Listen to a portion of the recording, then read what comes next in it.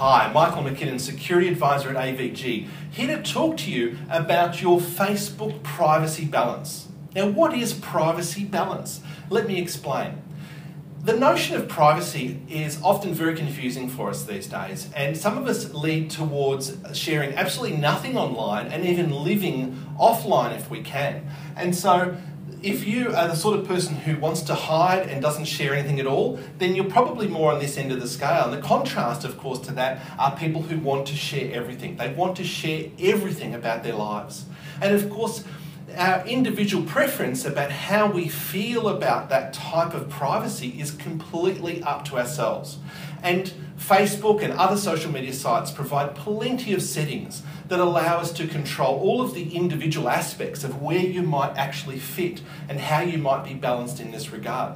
Facebook, we know, are making immense changes and introducing things like the graph search, which are really changing the game of privacy yet again and providing us with more opportunities to then try and think about the settings that we need to put into place. And really, privacy is constantly being redefined, and that is a big issue as well. But ultimately, it is all about your choice. And in saying that, what are the things that you can do about actioning your own choice when it comes to your own sense of privacy? And what you could do is you could go to Facebook or you could go to other social media sites and you could spend hours sifting through the help documentation, looking for all of the privacy settings that are available, then hunting them down in the interface, and of course then deciding how you feel about those settings and turning them on or off. And that process can be very, very arduous. Fortunately, there are some great tools available. AVG has one called Privacy Fix, which is available on Android and also iOS devices like iPhones and iPads.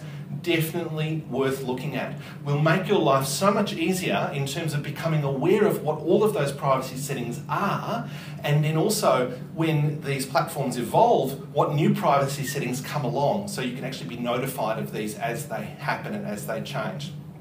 So what are some quick examples I can give you of the type of settings that you should be aware of?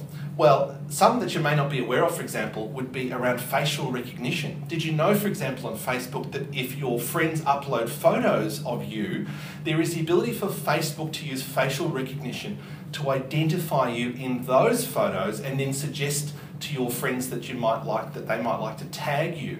Now, if you don't like that to happen, you can turn that off. It's very easy to do through our Privacy Fix application. Definitely worth looking at. And there are some other changes around the graph search and also whether you want your profile listed on Google or not. You can turn that on or off, and there are a whole range of settings that are definitely worth being aware of.